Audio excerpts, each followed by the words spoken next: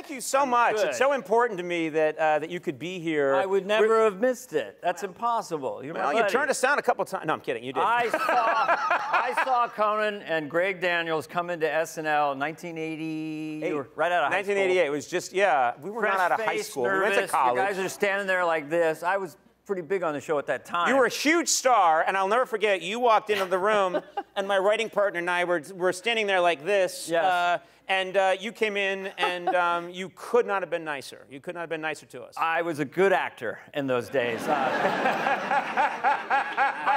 I saw you fresh-faced guys, and I thought, well, okay, they seem all right. And then I went to Lauren's office, and what's up? And he goes, I don't think it's going to end well. No, I'm kidding. You guys are awesome. And Greg Daniels never had an office. Isn't that bizarre? Yeah, yeah. Oh, he created the office, the American office. Come on! Come on! I got nothing! Yeah. I like a guy who starts his segment by saying, come on, I got nothing! I'm just trying to think, is there any comedian that can go from 0 to 300 like you? Because you're just like really calm. And then, all right! I mean, you burst harder. I burst hard, yeah. Yeah. I've been told. Oh, come on!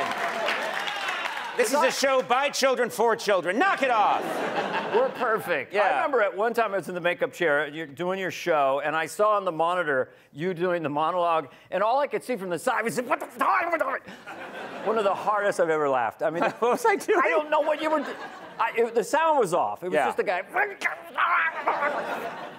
Just a lot of desperation. A lot of commitment. I always wanted it to be funny if the sound wasn't on. That was something I used to think about. Funny with the sound off. And I'm funny with kids, like little kids. I work so hard with little kids. Yeah. When I go to a house and there's little kids there, I work real hard and there'll be like 2 and they're laughing and I'll say to my wife, I got him! And she's like, it's sad. So funny sad. with the sound off. By the way, I don't really get a chance much. I'm sort of launching a new podcast right now. Could I just do a quick thing? You can cut it later. It's called Kicking It with Andy.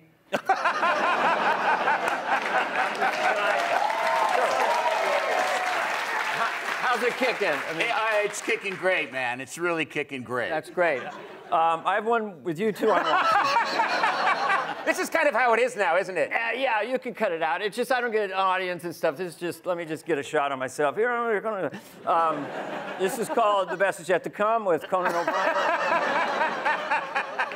Well, anyway, I got the Instagram teasers. Yeah, Thank you got it. I'll put that down.